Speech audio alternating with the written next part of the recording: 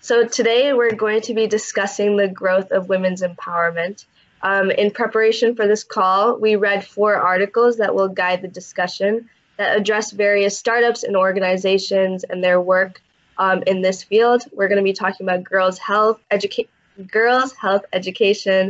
sweet society apparel, and fitted for work that have opened doors for women in terms of job opportunities, education, and health.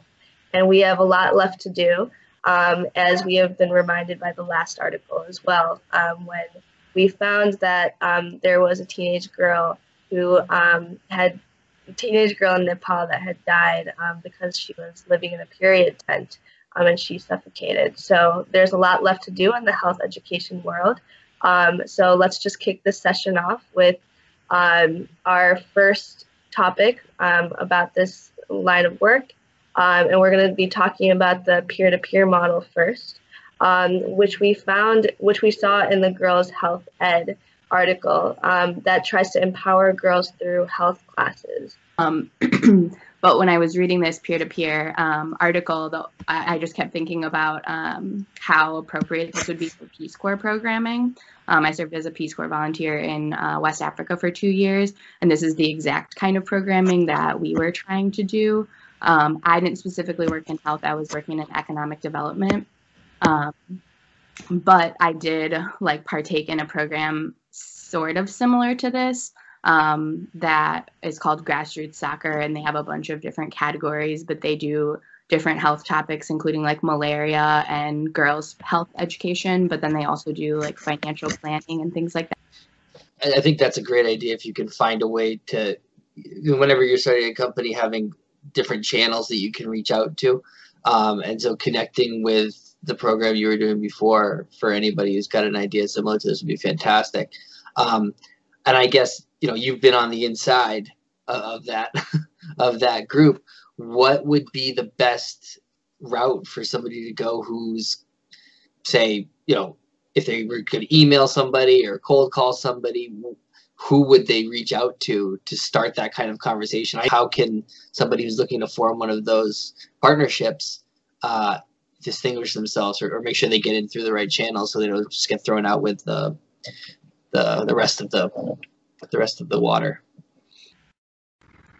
Going off of that, just adding to reaching out to local organizations or local groups or just smaller scale. I think just as a personal example, I found it every time that I've tried to, I guess I should start by saying I run girl empowerment programs in my community, and I tried to start off big, and I tried to go to Girls Inc. and some big nonprofits and reach out to them and be hey, will you take on my program? This is why it's unique. And I never really received a response. But then I found really talking to local leaders and community members that really gets the idea off the ground, just because they want to support you and nobody really reaches out to them in the first place. I'd like to pitch in here, since you mentioned what you want, and that's something that I really wanted to speak about. It's really important for us to realize, if you want to become sustainable, if you want to live sustainably, you need to very clearly demarcate what you want from what you need. So simply just not buying clothes because you don't need them at the moment can make a bigger difference than going and buying clothes which have the sustainable clothes tag on them, because you really don't know how authentic they are, and then you're just following a fad, which is basically what all of these organizations or companies that try to sell sustainable items, I would say, are doing. Because living a sustainable lifestyle today has become something that a lot of people want to do, not only in their conscience, but also to not put it negatively, but it has become something like a social fad. And as much as it's really great, it can also mislead when it comes to things like this, which was earlier mentioned, as we don't really know how real it is. And sometimes the processing of the clothes has taken up more energy. So it's very important for us to understand that reducing our consumption becomes really important in this kind of a scenario.